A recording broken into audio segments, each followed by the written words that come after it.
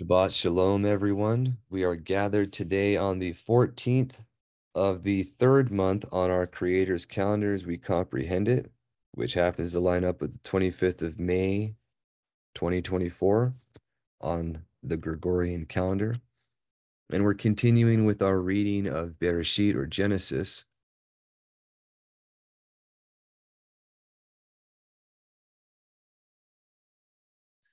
And continue with our reading of Genesis 39 or Bereshit, where we now have Yahusuf in captivity in the land of Egypt or Mitzrayim and what happens to him there.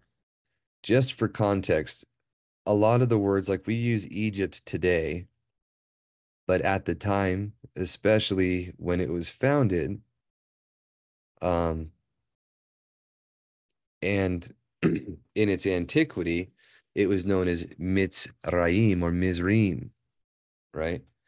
Now there's a twofold thing for that. It's the literal meaning, or it's the literal name of the son of Ham who founded it, but the literal meaning of his name was the confiner of the waters, which is alluded to in the foretellings about Pharaoh and the one who made the river Nile and claims it as his own, right?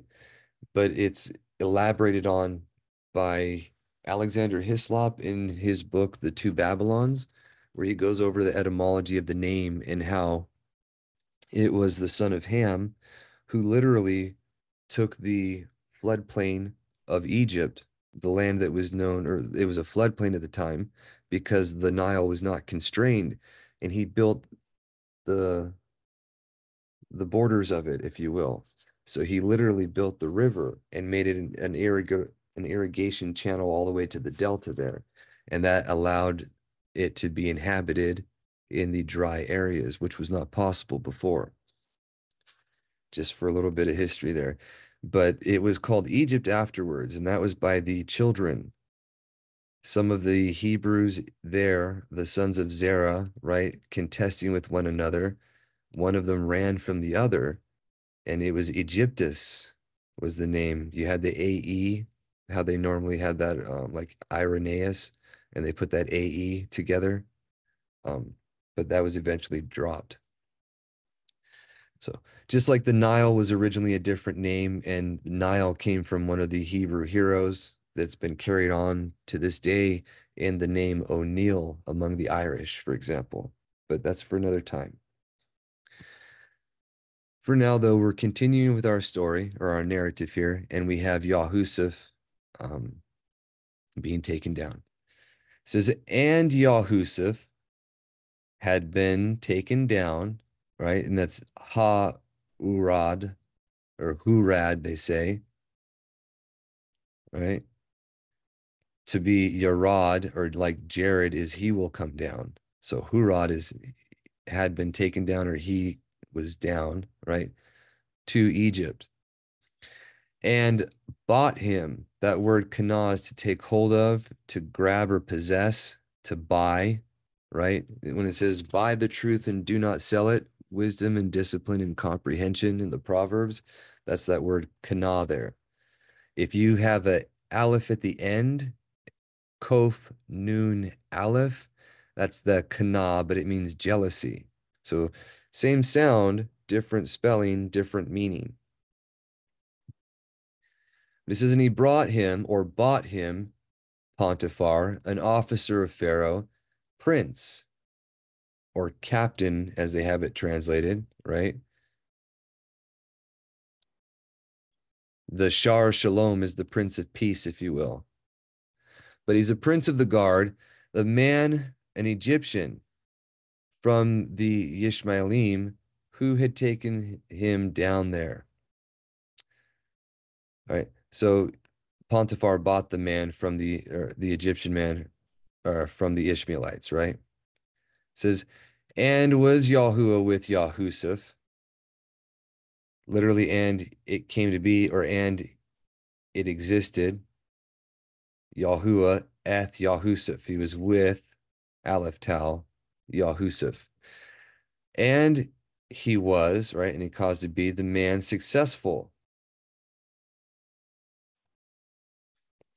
That's zilach, zilach, and that means to rush.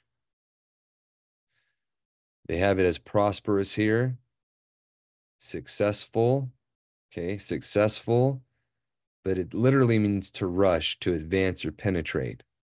So it's more like he was just made whatever he went to do, and boom, it happened, and it happened greatly. He was very prosperous in the things that he put his hand to because he served his maker in truth. Okay, you'll see it more in the testament of Yahushua when we get to that, but it was because of his willing disposition of not wanting to do evil, and that he was overcoming these things in the 10 trials that came upon him, just as Abraham overcame in the 10 trials that came upon him, just as Jacob overcame the 10 trials that came upon him, the patterns of the forefathers. Because of that, he was exalted to the position that he was given. And it was so foreordained because of what would happen later on in his children, also riding on the wings of this birthright covenant blessings that he inherited, if you will.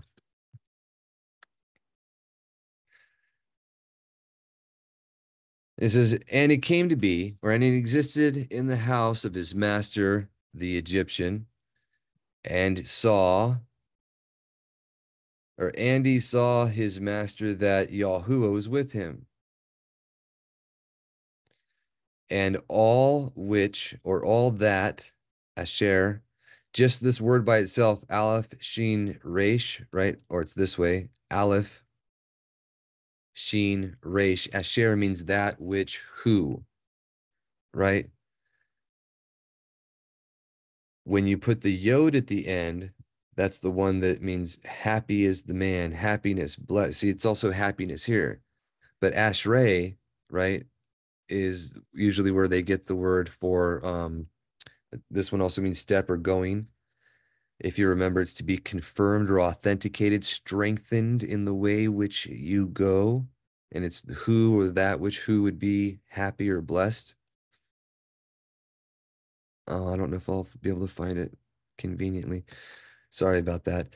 Anyways, we've gone over it before, but if you add the yod at the end, that's the word ashrei, which has so much beautiful meaning to it. However, just as this asher, it means that, who, or which. It's a pointer of something, right?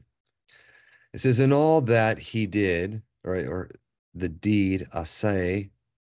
When you have the book of Acts, it's ma'aseh or ma'asah, right? But anyways, in all which he did, Yahuah made to prosper. He rushed it or accelerated it, caused it to boom, penetrate, right, in his hand. And so, and he found Wayamatz or Wayimsa, right? Yahusuf chen, favor in the eyes of his master, or in his eyes, right? And he served to minister, sarat, right? To minister or serve, to attend.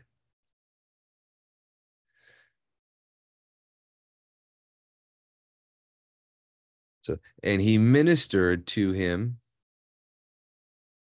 or sorry, and he served at him and made him overseer. Remember, that's the word pei kof dalet. That pakad is the word for overseer. And then when you have the hey at the end, that's the word for visitation. We talked about that with the two ruach oath and how that word is used in the times of his visitation, and how this word right here, this was the word that was used for the judges that were put over the people in the different cities or their synagogues, if you will. So it was an overseer who was supposed to warn or exhort the people about the visitations of the Most High. But he said, and he made him overseer over his house, and all, yes, yes. This is where we get the word yes, but it says all that he had, right? It's literally an all substance or all existence, right? All that is his, right? It's literally the thing that it is. It's yes. Is it real? Yes, right? That's the what yes became an affirmative to us, but in the original, it meant substance, right? And then can, which became can, was yes, literally in Hebrew, but it became thus, surely, truly, yes, he can in the English there. Very similar, but not quite the same. You can see that phenomenon with words even in the English language. If you just look at the Webster's 1828 dictionary, look at the word for obscurity or oblivious, and then see what it is today. There's tons of words like that where the meaning changes over time. That's what's called a living language for anyone that's not familiar with the usage of that. A dead language like Latin or what a Hebrew used to be, the biblical Hebrew is a dead language for a long time. Modern Hebrew is a revived version of it, and even since it's being rebirthed in creation, that language has changed. Just like every living language changes a little as time goes on. It's just a phenomenon that we are living through. If you pay attention to the reasons for things, his language being changed in the mouths of a man first started with idolatry. And the second time it happened was because of idolatry. And the reason why it was taken from the mouths of his children was predominantly because of also idolatry, foretold to happen and also foretold to be restored. So I can't say that every instance of that is because of idolatry, but when you think about what men were given of the truth, how we have treated one another in contradiction to that, and how the languages we speak have changed and suffered the same kind of violence, you'll see parallels that are very astounding. For anyone interested in that, in regards to the English language and how it from the Hebrew has changed and the history behind it, I highly recommend the 2-volume set of the 1886 Webster's Dictionary. You can still find it, or you could find it a while ago on the archive.org on the internet, but it should be available online. In there, in volume 1, it has a history of the English language and from its inception and how it came down to us from the Gothic and whatnot. It doesn't trace it all the way from the Hebrew, but from the Germans in dispersion that we know of the history of. The identity of the Germans being Hebrews and the Celts being Hebrews was not a connection that was fully well known or acknowledged at that time, although it was known, it just was not fully prevalent during the times when Webster was writing. He acknowledges the connections with some words, and he actually makes a statement that you cannot just jump to conclusions and say the English was the Hebrew because of them. But he does point some out, and he even uses the Hebrew to show a whole bunch of word origins himself. But back on point here. It says, so it was, again, wa yehi, or way he, they say, way he.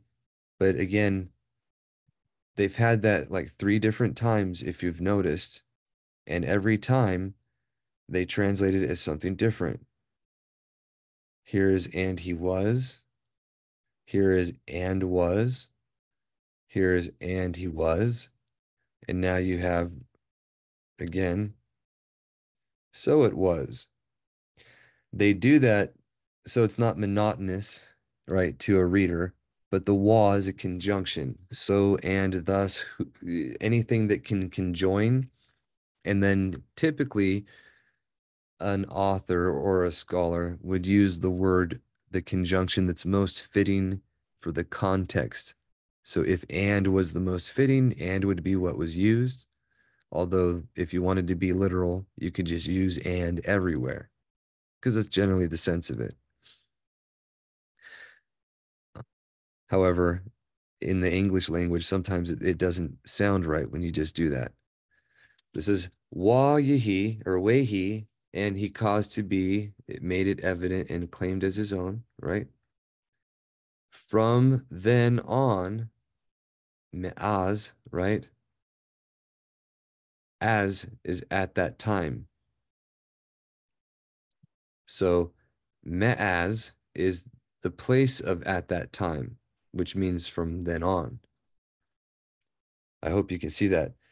So from then on, Hapikid or Hipkid, he made him overseer ato with him of his house and over all that substance unto him. Okay. Wayi Barak, and he blessed Yahuah at the house of the Egyptian on account of that big lal, right? So it's in Galal, right? That bet is the prefix meaning in with or because of, right? On, they say right here. And that Gimel Lamed Lamed is the word you want to look out. It's galal, and it means on account, because. And then you can see where it's used in different places there.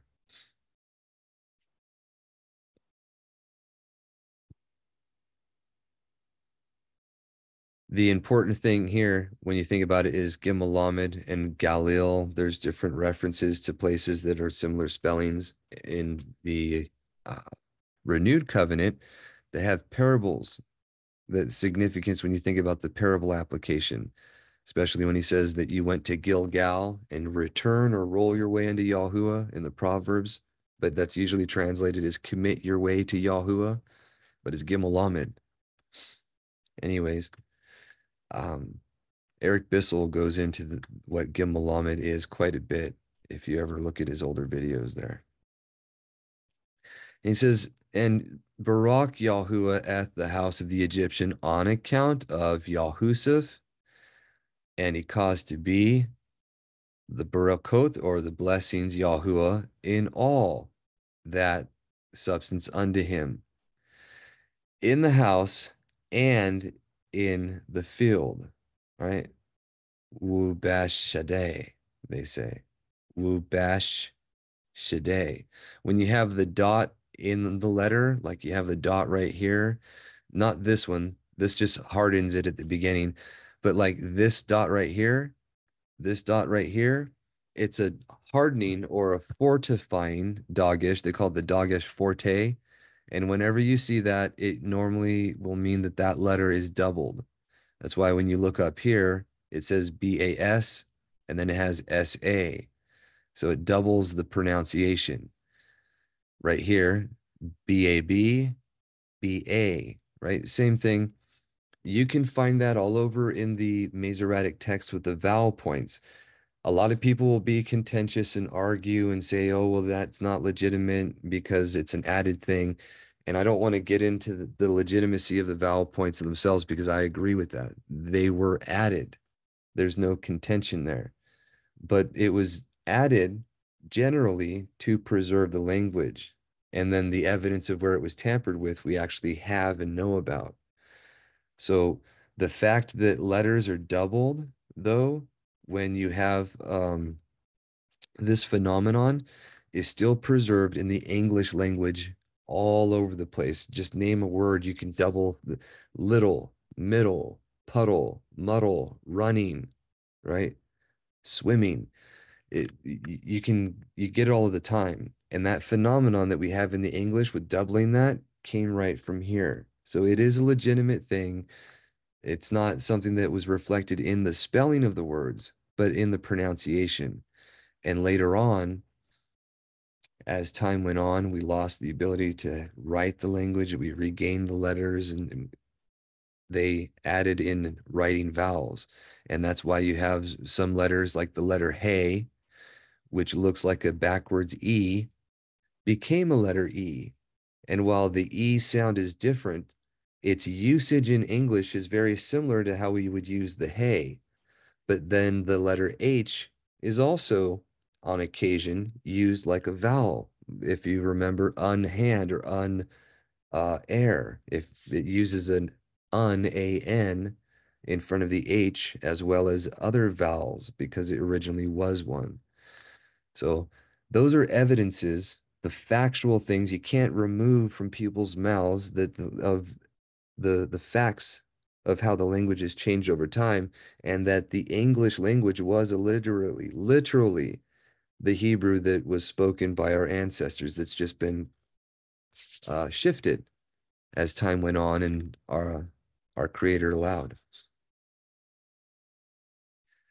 says, thus he left.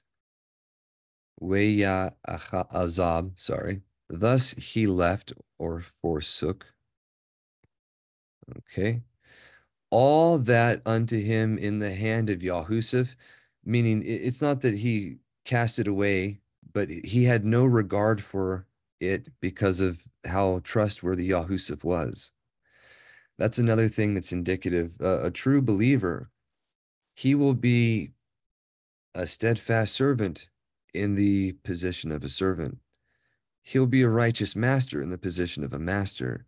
He'll be a righteous judge if he's in that position. He will be lowly if he's in such a state.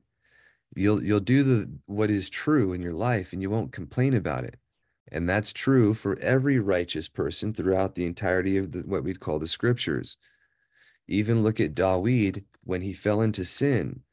We'll get to that, but if you ever want to jump ahead in, um, I believe it starts in 2nd Shemuel, but when he falls into error, he doesn't argue and complain, grumble. He acknowledges that he did wrong, falls into the hand of Yahuah, accepts what happens to him, doesn't complain, turns the other cheek.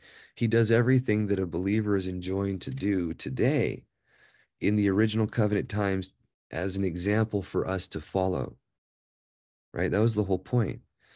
And then you find that fully elucidated, or the very fact that the narratives that were originally given of our patriarchs, the good, bad, and ugly, if you will, the fact that they were written down for us to be admonished and to take hope in, the fact that they were forgiven for the things they did when they turned to do right, and that they weren't perfect and yet still accepted. That's comfort to us who are in a like situation. That is mentioned directly, and that's how that's supposed to be taken in the apostolic constitutions. So you won't find how that is supposed to be comprehended directly said anywhere in what we call the Bible. And because of that, you have a lot of harsh criticisms and opinions of things that come up and out of the mouths of others, irregardless of what's in Scripture. And that's the key. When people speak evil of anyone, they're doing what his word said not to. And it's right there in the Bible to convict them when they repent of it, whether now or then. And that's true for everybody. What we're going to be held against, or what's going to be held against us, is the things that are demonstrably proven to be in his word that we failed to uphold, right? Especially when we have it amongst us. But it says, and he forsook all which unto him in the hand of Yahushua, and not wallo concerned, or he knew. Literally, yada is to know. When Adam yadad his wife, he knew him, right? To know, you can see there. Eth himself, but he said he did not know eth with anything except for the bread which he ate. So he had no concern for all that was in his house because he trusted Yahushua and everything prospered in his hand. Okay. That's the kind of trustworthiness that a real believer can instill in someone. Just like Daniel to Nebuchadnezzar, you never heard him curse that king, the man who wanted to throw him or to burn him alive, and his friends for not bowing to an idol, right? He never once spoke evil of him. And even when there was a dream showing that he was going to be suffering for what he chose to do in pride, Daniel warned him for his benefit. That's what every believer ought to do. Just like Yahukanan the Immerser warned Herod that he shouldn't have his sister or his brother's wife for a wife. He That's the same kind of disposition. Says, and was Yahusuf handsome? Yefei, right? Right? Fair or beautiful.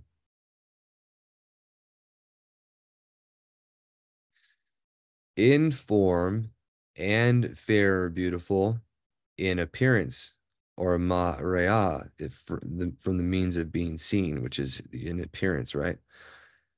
And it came to pass, or wayahi, right?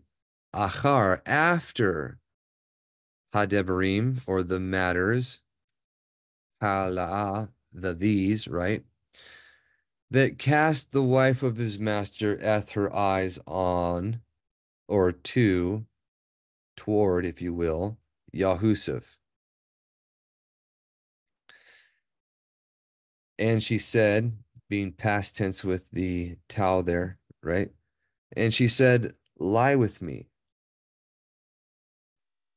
This is to lie down in the way, see, that we will lie with him. And you can look at how this word is used for the context of what it means. The daughters of Lot would lie with him, and that's what got them their children, right? So there's no guessing at what that's supposed to mean if you just go by how it's used in scripture and what it meant there, right? Throughout the entirety of the texts. In this case, it's not explicitly stated word for word, plainly spoken, but the word is used and the narrative states the facts as plain evidence of what happened. But he refused, right? That ein, but he refused and said to the wife of his master, hen, behold, my master's not, or he has no concern with me, what's in the house, and all that he has unto him, or all his substance unto him. He has committed, or Nathan, given in my hand. And there's no one greater in this house than I. And no, has he kept back from me anything except if you.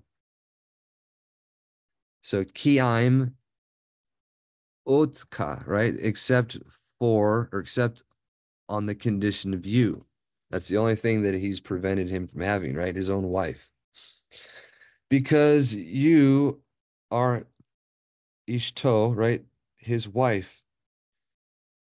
Then how can I do wickedness? This is the evil, this is literally the evil, ha-ra'ah, ha-godola. How can I do the evil, the great, this, right? How can I do this great evil is how it's translated in English, right? But the Hebrew has the verb and things out of order from what we're familiar with. It's actually backwards, right? How can I do this great evil and sin against Elohim or unto Elohim? And it came to be while Yehi, as she spoke to Yahusuf the day by day, literally yom yom, right? Walo, and not he did heed Shema, right?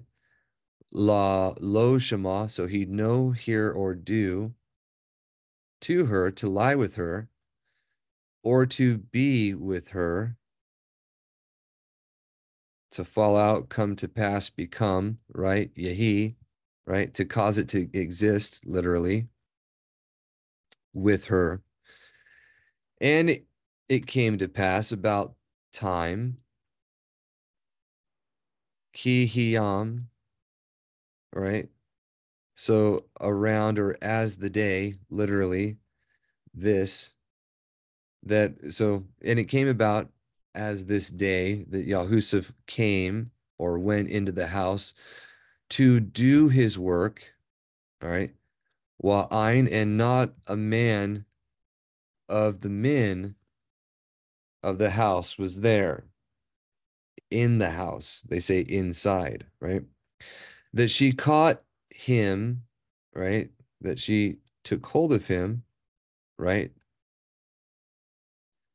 By his garment. And that's that bigadu, right? Big Dow. But remember, bet gimel dalet, it's the second, third, and fourth letter of the aleph bet there. But it means garment. It's also to deceive and to camouflage. It's where we get in English the word for baggy, like baggy clothing. It's a garment that is concealing, if you will. It said, then she caught him by his garment, saying, lie with me. But he left his garment, all right, in her hand and fled. To flee and escape from the wiles of lusts and the things that can come from that is also seen as a meritorious thing in what is called the recognitions of Clement. When you get through that, you'll hear about the story of Clement's family and how his wife, or not his wife, I'm sorry, his mother had left because of an incestuous relationship that she didn't want to have with her husband's brother and having adultery and dishonor amongst the family there. But it says, and he fled and ran outside. And so it was, and it came to be when she saw that he had left his garment in her hand and fled outside, that she called, we take hurrah, that's to cry out, right? That she called to the men of the house, that Sarai, the two dots there with the yod, remember it means, and it's unto the men of, to the men, and then they have of the house right here. But that Sarai yod always denotes the of something in the vowel points. It says, and she called to the men of her house and spoke to them, saying, look, or look him, the coming, it's literally he's brought in, but it says, the coming unto us, a man of the Hebrews, unto to mock. It says to mock literally right there, but that lamed is to, and then this word is quite like yitzach, where we get Isaac. Remember, it means joyous laughter, but it also means to mock, to laugh. While they laughed when Yahushua foretold to Abram and Sarah that they would have a child in their old age, and so he was called Yitzhak, it was also Yishmael who mocked Yitzhak at his weaning, which was the same word there, the Zach right here. But the Saxons, the sons of Yitzhak, both esteemed through history for their prowess and the things they did, they also made a mockery of in their willing disobedience and the things that have happened. So he mocks those who mock him, it says, and that's that word and how it's used. Just for context there. But it says, and he has brought a man of the Hebrews to mock us. And he came to me to lie with me, and I cried out in a voice. It says with voice, right? Loud, gadol, great. So with a great voice. And it came to pass when he heard that I lifted up my voice and cried out, that he left his garment with me and fled and went outside. So she kept his garment with her until the time Ed, right, came, or his master to come home, right? When the time came to his master to his home. And she spoke, or that's the word for debar, word, matter, or thing again, right? And she spoke to him with words, or the matters,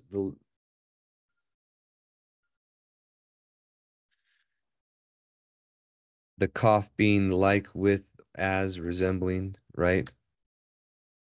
So it says with words like these, saying, came in to me your servant, or the servant, the Hebrew, whom you bought or whom you brought to us to mock me. So it came to pass as I lifted my voice and cried out that he left his garment with me and fled outside. Sorry about that. While Yehi, and it came to be when Shema, right, when he heard his master Eth the words of his wife, which she spoke, Deborah, right? Deborah, that's like the word Deborah. Deborah is also the word for a female or a worker bee, I believe. But it says, and she spoke to him, saying, Kadabarah or Kadabarim, after this did to me. It says the manner, right? We have the saying in when you do a magic trick, right, or whatever, they say abracadabra. That's actually from the Hebrew where you go abara, as I speak, kadabara. So it is, right? And that's related to right here, kadabar, right? So that's the manner, or as the thing is, after this did to me your servant, right? That doesn't sound quite right in English, but again, if you put it correctly, how it would sound, it would be, so when he had heard this, the words of his master, she said to him, that she spoke to him, saying that he did like manner to me, right? And your servant, and his wrath was kindled. And he took that same word right there, right? And took the master Yahusuf eth him and put him into or to the house of imprisonment, has Sahar. Literally, perhaps it says roundness there from Sahar. It means roundness, but they have it as prison everywhere that it's translated. And they say it's from the same as kahar, a dungeon, surrounded by walls or a prison. And back then it would have been maybe round because it was an empty or a non-used well that never filled with water. But anyways, and he says he took his master Yahusuf and put him into the house of imprisonment, a place, right? Literally the means of standing or the place of standing where prisoners of the king were confined. To literally the bound ones of the king were bound is literally what it's saying. And it came to be there in the prison, or then and he came to be, and he was there in the prison. But was Yahuah, and it came to be again, Yahuah eth Yahusuf. He was with Yahusuf and showed him chesed, mercy.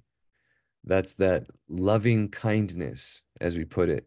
The unmerited, tender, loving kindness is how I'd had it translated at one point all over the place. But that's kind of long.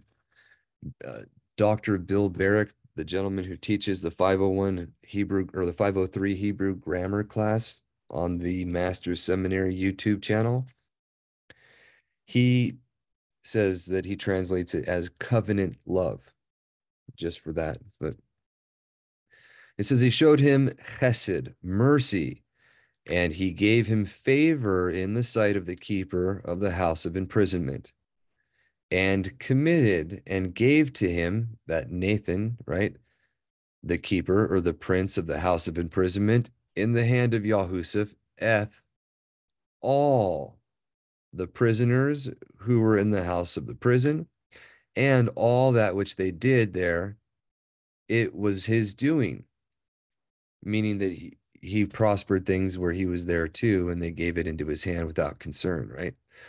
Not the keeper of the prison concerned himself, right? He didn't even look at it. He didn't even look to eth all the things in his hand, because Yahuah was with him, and whatever he did, Yahuah made it prosper.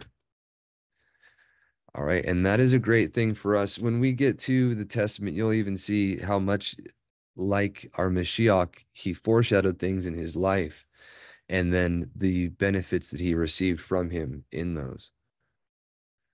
Just one moment. All right.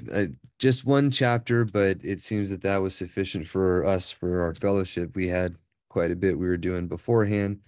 So we're going to go ahead and wrap that up for today, and then we will continue, Ob willing, Father willing, next week with chapter 40 here and what happens with Yahusuf in prison while he is able to interpret the dreams that first benefit the carnal minded in the immediate and later comes back to benefit him. Something to keep in mind that we might not always have the benefit or the reward of our well doing right away. Another witness to that, a great example for that would be Job, and it would be Tobiyahu, where you see him suffering calamities of no fault of his own, but later benefiting. Both of them examples of sufferings like gold, where they're not doing wrong of themselves at the time that they're being purified, unlike being purified like silver, which is generally of a lesser stature in its preciousness and in its quality of purification and for the reasons. But gold isn't doing wrong and suffering. The silver, you're suffering for the things you're doing, and only so long as you're continuing in it until you're pulled out of that fire. So, something to keep in mind. But, anyways, you all have a wonderful rest of your Shabbat, a great week ahead, Shavua Tov, and we will see you next time. Thank you.